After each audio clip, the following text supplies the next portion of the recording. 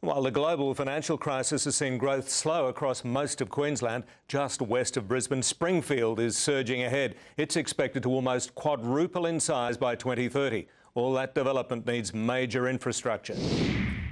In the middle of a dust bowl, a concrete fortress takes shape.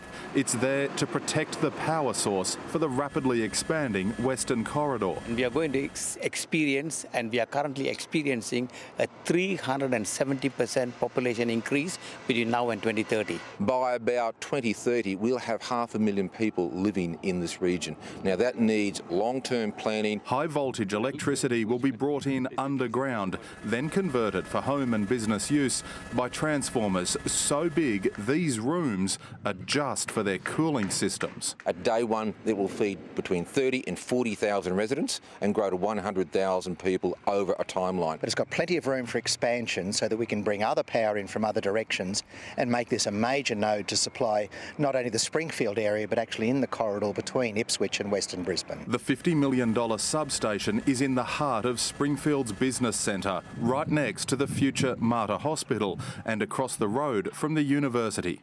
Eventually, this scrub will be replaced by buildings. The Springfield CBD will have twice the land of Brisbane's city centre. A new metropolis within 20 years. Michael Coombs, 7 News.